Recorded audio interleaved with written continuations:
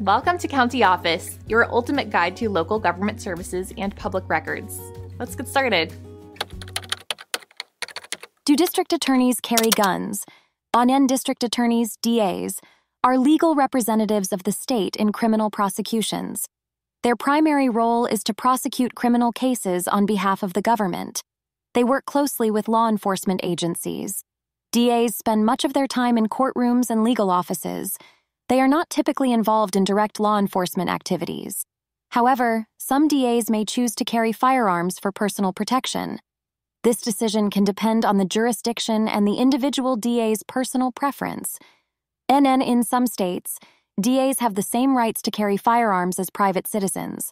They may need to obtain a concealed carry permit like any other citizen. In other jurisdictions, DAs may have additional privileges regarding carrying firearms. Some DAs may undergo firearm training, especially if they feel at risk due to their work.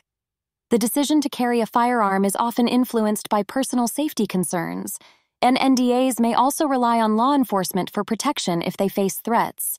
Security measures can include police escorts or increased security at their offices. The choice to carry a firearm is a personal one and varies widely among DAs. It is not a requirement for the job, but an option available to those who feel it necessary.